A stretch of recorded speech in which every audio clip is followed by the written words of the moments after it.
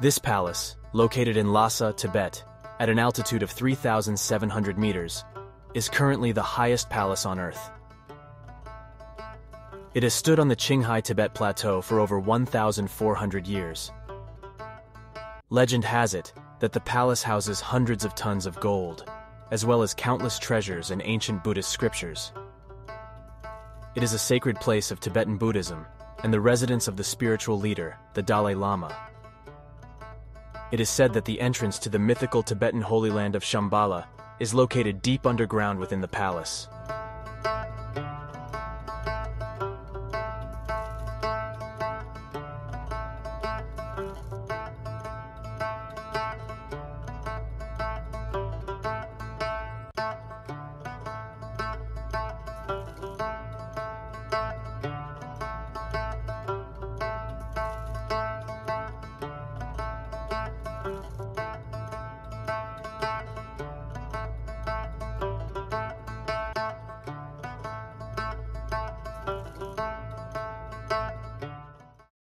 In the year 618 AD, Namri Songtsen, the 32nd king of the Yarlung dynasty, led his clan from their base in the Yarlung Valley to continuously conquer neighboring clans in the surrounding areas.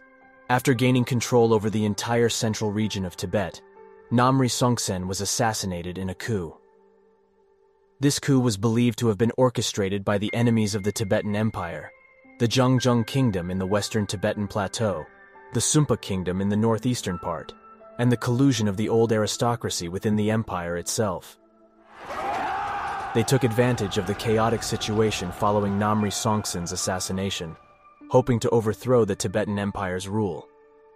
However, these rebels did not realize that they would soon face a great new emperor, who is still revered by Tibetans today as the Genghis Khan of Tibet. It is said that Songtsen Gampo was born at Gyama in Meldro, a region to the northeast of modern Lhasa, the son of the Yarlung king Namri Songtsen. The book The Holder of the White Lotus says that it is believed that he was a manifestation of Avalokitesvara, of whom the Dalai Lamas are similarly believed to be a manifestation. His identification as a Cakravartin, an incarnation of Avalokitesvara, began in earnest in the indigenous Buddhist literary histories of the 11th century. In the year 633 AD, Songtsen Gampo, after suppressing domestic rebellions, relocated the capital of his newly unified kingdom from the Yarlung Valley to the Kichu Valley, which would later become the city of Lhasa. Due to its location on a plain, suitable for agricultural development, the Tibetan Empire transitioned from a nomadic society to an agrarian culture, gradually strengthening its national power. In 627 AD and 644 AD, the Tibetan Empire successfully defeated its two major enemies, Zhangzhung and Sumpa, respectively, thereby unifying Tibet. However, the rapidly expanding the Tibetan Empire soon encountered the Tang dynasty to the east. The two countries engaged in a battle at Songzhou, which ended with heavy losses for the Tibetan Empire. In order to gain the support of the Tang dynasty, Songtsen Gampo married the Princess Wencheng, a daughter of the Tang Emperor. The Old Book of Tang records that Songtsen Gampo thereupon built a city for the Chinese princess, and a palace for her within its walls. According to Chinese sources, as the princess disliked their custom of painting their faces red, Lungstan, Songtsen Gampo, ordered his people to put a stop to the practice, and it was no longer done. He also discarded his felt and skins, put on brocade and silk, and gradually copied Chinese civilization. He also sent the children of his chiefs and rich men to request admittance into the national school to be taught the classics.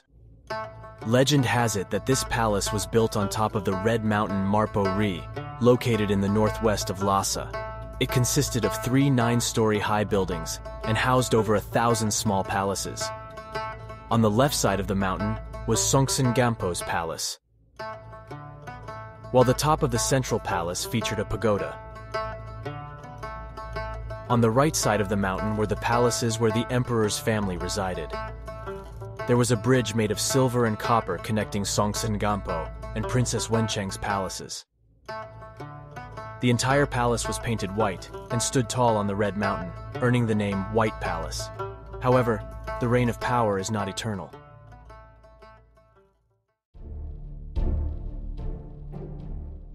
In the 8th century AD, the empire began to collapse and disintegrate. This magnificent palace was destroyed by the ravages of war, and only 2 small chapels in the northwest corner remain to this day. One of them, Chogyal Drupuk, is a recessed cavern identified as Songtsen Gampo's meditation cave. Since Songtsen Gampo's palace was destroyed during the later period of the Tibetan Empire, when was the magnificent palace that stands before us now constructed? Let's begin with a title. Songtsen Gampo had 2 foreign wives, Princess Brikuti from Nepal and Princess Wencheng from China. In Tibetan tradition, these 2 wives are credited with playing crucial roles in the adoption of Buddhism in Tibet, and are considered the 2 great influences on Tibetan Buddhism.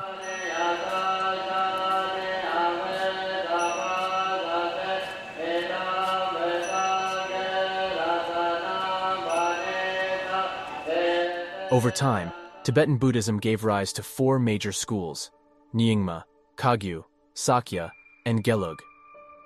In 1578 AD, the leader of the Gelug school, Sonam Gyatso, was granted the title of Dalai Lama by Altan Khan, the leader of the tombed Mongols. The name Dalai Lama is a combination of the Mongolic word Dalai, meaning ocean or great. The Dalai Lama is believed to be the reincarnation of Avalokiteshvara, and the title is passed on between different reincarnations. The greatest Dalai Lama in history is the 5th Dalai Lama, Ngawang Lobsang Gyatso. He was born into a prominent family of nobles with traditional ties to both Nyingma and Kagyu lineages, and was the hereditary ruler of the region of Shigatse. The 5th Dalai Lama's most remarkable achievement was following in the footsteps of Songtsen Gampo. He brought an end to the prolonged internal conflicts in Tibet and the military interventions by the Mongols, once again unifying Tibet. He was the first Dalai Lama to wield effective temporal and spiritual power over all of Tibet. In the year 1645, the 5th Dalai Lama, following the advice of his spiritual advisor Konchog Choful, built a new palace between the Drepung Monastery and Sera Monastery on the site where Songtsen Gampo's palace had been destroyed. The construction of the palace's exterior structure took 3 years, and in 1649, the 5th Dalai Lama relocated the government institutions to the palace known as White Palace. From that time onwards, White Palace became the winter palace of the Dalai Lama and the center of power for the entire Tibetan regime. Every year, just before the arrival of winter in October, the Dalai Lama would move the administrative institutions from Norbulinka, the royal garden where he spent the summer, to White Palace. They would remain there until the arrival of summer in May of the following year.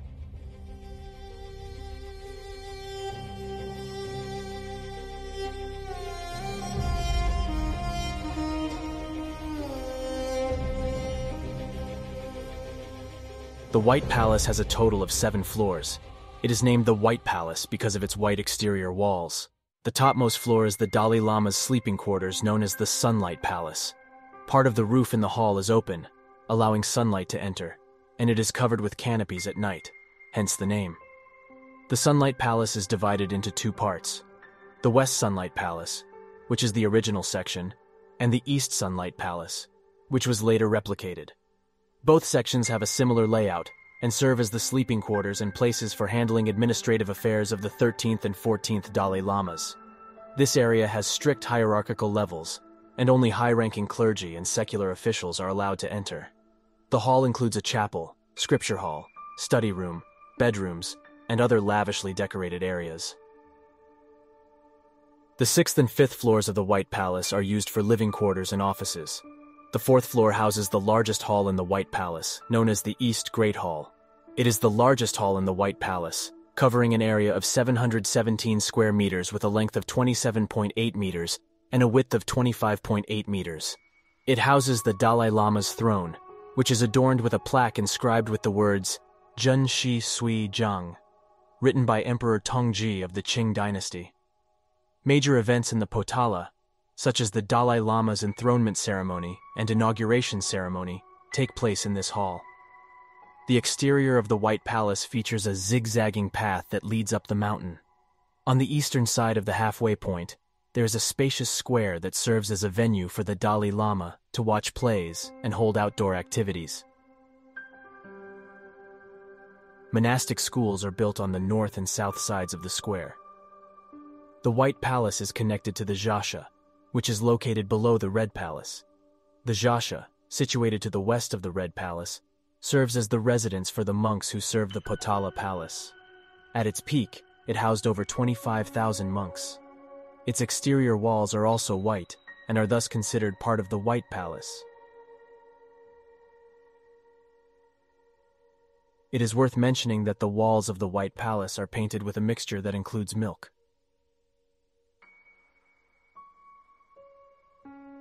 Every year, shortly before the 22nd day of the 9th month in the Tibetan calendar, the walls of the palace are painted.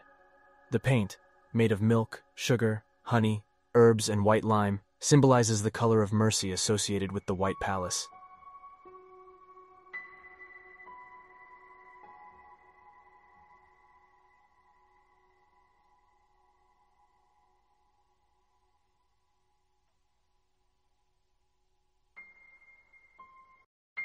The fifth Dalai Lama passed away in the White Palace in 1682. Prime Minister Sangye Gyatso kept his death a secret for 13 years and oversaw the construction of the Red Palace to house the stupa of the fifth Dalai Lama. This expansion marked the largest-scale expansion in the history of the Potala Palace. The construction involved not only local Tibetan craftsmen, but also 114 Chinese craftsmen sent by Emperor Kangxi of the Qing dynasty, and 184 craftsmen from Nepal. Renowned Tibetan stone masters, carpenters, wood-carving masters, bronze masters, goldsmiths, metal engraving masters, casting masters, painting masters, clay sculpture masters, blacksmiths, and seamstresses all led their apprentices in the construction of the Red Palace. According to historical records, over 7,000 people labored on the Red Mountain every day. The shouts of the workers and the neighing of horses echoed through the air. In the year 1693, the construction of the Red Palace finally came to an end. The stupa of the fifth Dalai Lama, housed within it, gathered all the wealth of Tibet at that time. The stupa stands 12.6 meters tall and is entirely wrapped in gold, using over 5,000 kilograms of gold. It is adorned with countless rare treasures such as diamonds, rubies, emeralds, jade, pearls, and agate, showcasing extravagant luxury. The Red Palace is located at the center of the Potala, with red exterior walls. The palace follows the mandala layout and is surrounded by numerous scripture halls and Buddhist shrines built around the stupas of the successive Dalai Lamas, seamlessly connected with the White Palace. The main building of the Red Palace is the spiritual tower hall of the Dalai Lama, with a total of 5, namely the 5th, 7th, 8th, the 9th, and the 13th. Each hall has the same shape, but the scale varies. Among them, the largest 5th Dalai Lama Pagoda Hall. The hall is 3 floors high, supported by 16 square columns, and the 5th Dalai Lama Pagoda is placed in the center, and the 2 sides are the 10th and 12th Dalai Lama Pagodas. The West Hall of the 5th Dalai Lama Temple is the largest hall in the Red Palace, with a height of more than 6 meters and an area of 725.7 square meters. In the hall, the plaque of Yonglian Chudi, written by Emperor Qianlong of Qing dynasty, is hung, and the Dalai Lama's throne is placed below. The whole hall has 698 murals, most of which are related to the life of the 5th Dalai Lama. In the west of the Red Palace is the 13th Dalai Lama Tower Hall, built in 1936, and is the latest building of the Potala Palace. Its scale is comparable to that of the 5th Dalai Lama Spirit Tower Hall. In addition to the Spirit Tower, the hall is also dedicated to a silver statue of the 13th Dalai Lama and a Dharma object made of 200,000 pearls and coral beads. It is said that the Temple of the King of the Dharma and the Hall of the Saint in the Red Palace are all buildings left over from the Tibetan Empire period. The Phawang Hall is located in the center of the Potala Palace, and below it is the tip of Mount Marpori. It is said that it used to be the retreat of Songtsen Gampo, and now it is dedicated to the statues of Songtsen Gampo, Princess Chizun, Princess Wencheng, and ministers. The roof platform of the Red Palace is covered with the golden roofs of the spiritual pagoda halls, all of which are single-ebbed mountain style, with wooden bucket arches to support the outer eaves, and covered with golden copper tiles. At the top, there are 3 pagodas of 1 big and 2 small, which are golden and dazzling. The wall on the outside of the roof is made of a dark purple-red shrub, decorated with various gold decorations.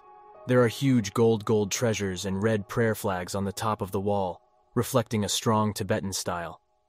The two palaces, the Red Palace and the White Palace, together are called the Potala Palace.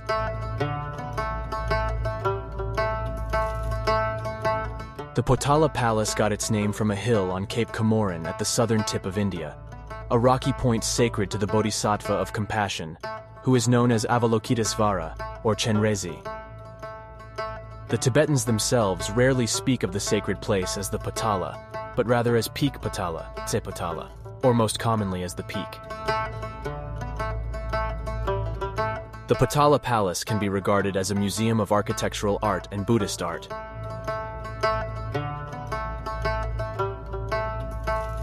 The Potala Palace contains 1,000 rooms, including assembly halls, stupa tomb halls, where the relics of the Supreme Lamas are preserved, shrines, prayer rooms, monks' dormitories, government offices and temples, as well as courtyards, 10,000 altars and 200,000 statues.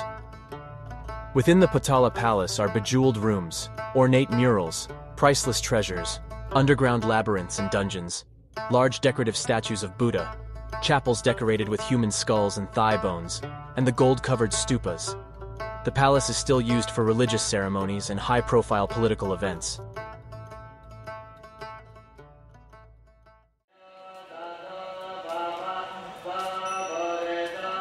The walls of all the palaces, temples, and corridors in the Potala Palace are adorned with murals, accompanied by various reliefs.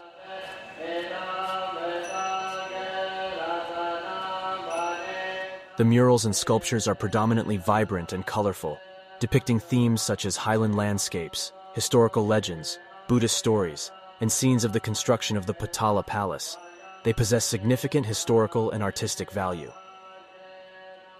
Every interior structure of the Potala Palace is adorned with colors, and important buildings such as halls and chambers are typically embellished with murals. Even living quarters have painted wall skirts and curtains. The wooden elements are intricately carved and adorned with vibrant colors. The murals cover a wide range of themes, including depictions of historical figures and events, religious myths, and stories from Buddhist scriptures. They also portray architectural scenes, folk customs, sports, and entertainment, reflecting the vibrant aspects of life. The murals present a rich and diverse tapestry that showcases the history and charm of Tibet.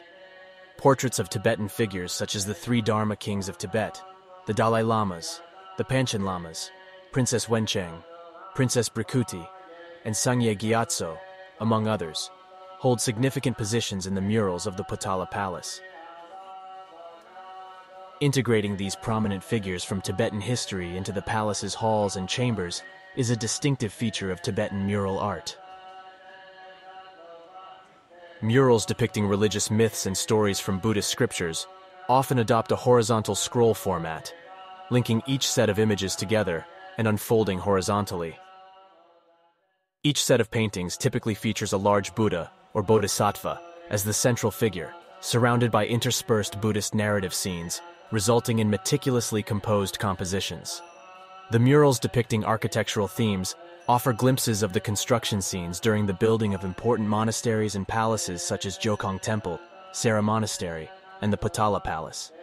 They also showcase the spectacular views of temples from various regions of Tibet. The main halls of the Potala Palace are adorned with carved beams and painted rafters, radiating a resplendent golden brilliance. The decorative patterns include motifs of clouds, swirling vines, interlaced branches and leaves, auspicious flowers, lotus flowers, pomegranate blossoms, dharma wheels, Sanskrit mantras, the 8 auspicious symbols, as well as various plant patterns featuring Buddha images, lions, elephants, and more. Both carving and painting techniques are employed. The carving techniques include both bas-relief and semicircular carving, with some patterns pre-carved and then affixed to beams, pillars, brackets, and arches. The color palette consists of warm hues such as vermilion, deep red, gold, and orange as the base colors, complemented by cooler tones dominated by blue and green. The colors are vibrant, creating a strong contrast. Of all the treasures collected in Potala Palace, sutras are the ones Buddhist scholars are most interested in. The sutras are rich in content, and most of them are the only existing copies. Among all sutras in the palace, the colorful Tengyur is the most precious. Tengyur, along with Kongyur, makes up the Tibetan Buddhist canon. Kongyur consists of works supposed to have been said by the Buddha himself, while Tengyur is a collection of commentaries to his teachings. It is both a cultural masterpiece and an exquisite work of art, written in ink made of gold, silver, coral, iron, green diamond, red copper, white conch shell, and pearl dust. Each line is written in one of 7 colors. Tanka are Tibetan Buddhist scroll paintings. Usually mounted on colorful silks, tanka vary in styles and cover subjects in religion, medicine, astronomy, arts, and architecture. They have become important historical materials for the study and research of Tibetan cultures. Potala Palace has more than 10,000 tanka, which are housed in a 340 square meter warehouse. On the 30th day of the second month of the Tibetan calendar, 2 tanka are exhibited for the faithful to worship. The sculptural art of the Potala Palace combines Buddhist art techniques from China, India, Nepal, and other regions. The palace houses a large number of precious sculptures. There are colorful clay sculptures, wood carvings, and stone carvings. But the most abundant are the metal statues made of gold, silver, bronze, iron, and other metals. These artworks are exquisitely crafted, with some reaching heights of over 10 meters, while others are as small as a few centimeters.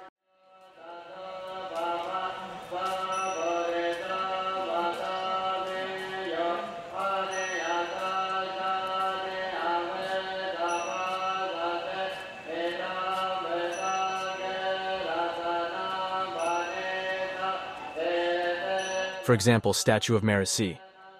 Marisi, the Buddhist goddess of light, appears sitting on an open lotus on the back of a boar. The gold statue was a royal artwork of the Ming dynasty. It measures 29 centimeters tall, and each of Marisi's 8 arms holds a Buddhist instrument, while her 3 faces indicates the original looks of the goddess. The goddess's upper body is decorated only with a glittering necklace. The statue is regarded as a perfect match of Han and Tibetan Buddhist arts, and was exhibited at the Forbidden City in 1992. The statue of Akalavajra was made in the 15th century and measures 26 centimeters tall. Akalavajra was a Buddhist warrior who is believed to be the reincarnation of the angry Mitukpa. In this statue, he raises a sword over his head with his right hand and wraps a Vajra rope around his left arm.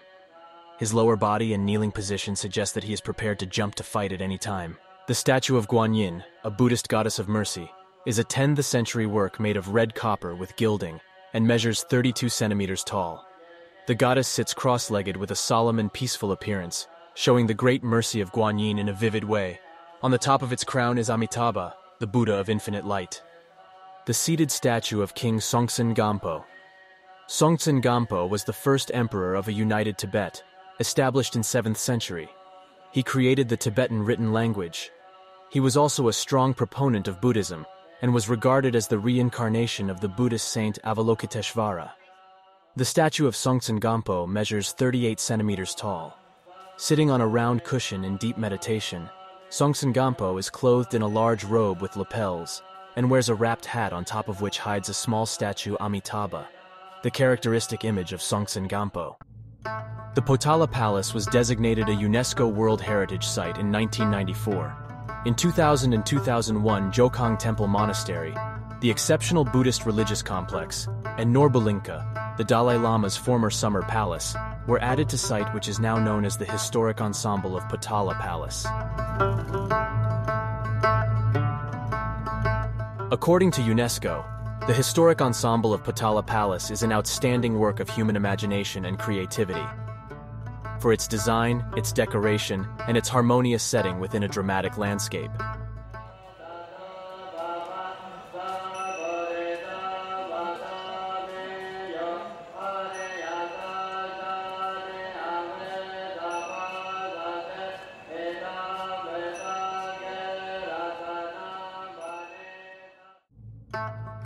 The 3-in-1 Historic Ensemble of Potala Palace, with Potala the Palace Fort Complex, Norbulinka, the garden residence, and the Yokang Temple Monastery. The temple architecture, each with its distinctive characteristics, forms an outstanding example of traditional Tibetan architecture.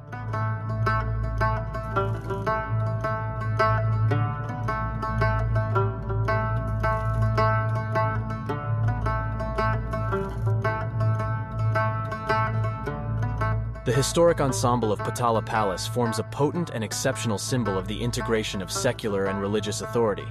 The scale and artistic wealth of the historic ensemble of Potala Palace, which represents the apogee of Tibetan architecture, make it an outstanding example of theocratic architecture, of which it was the last surviving example in the modern world.